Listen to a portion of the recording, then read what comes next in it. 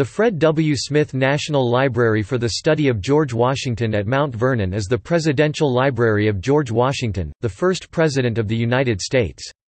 Located at Washington's home in Mount Vernon, Virginia, the library was built by the Mount Vernon Ladies Association and is privately funded.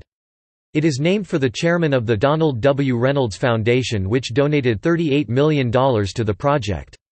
The library officially opened September 27, 2013.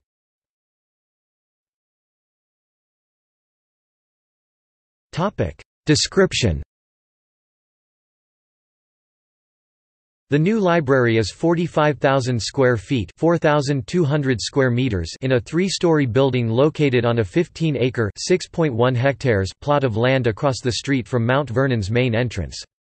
The general library contains thousands of books, newspapers, pamphlets, microforms, electronic resources, maps, photographs, and periodicals belonging to Washington. These materials cover a variety of topics including George Washington, Martha Washington, Mount Vernon, the American Revolution, colonial America, slavery, the early republic, and historical preservation. The library's special collections include rare books, documents, letters, farm books, and maps that pertain to Washington, his presidency, and family life. This collection also contains 103 books that once were part of Washington's collection in his home at Mount Vernon. The books are only a small portion of Washington's 900-title and 1,200-volume collection.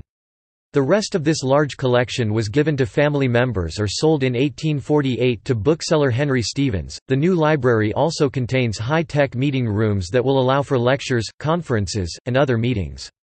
The new Fred W. Smith National Library for the Study of George Washington also has a large oval vault. This vault contains a 6-foot (1.8 meters) pewter bas-relief representation of Washington's bookplate that depicts the Washington family crest. The library is available to researchers and interested scholars of all ages by appointment only. Library materials must be used within the building and cannot be checked out.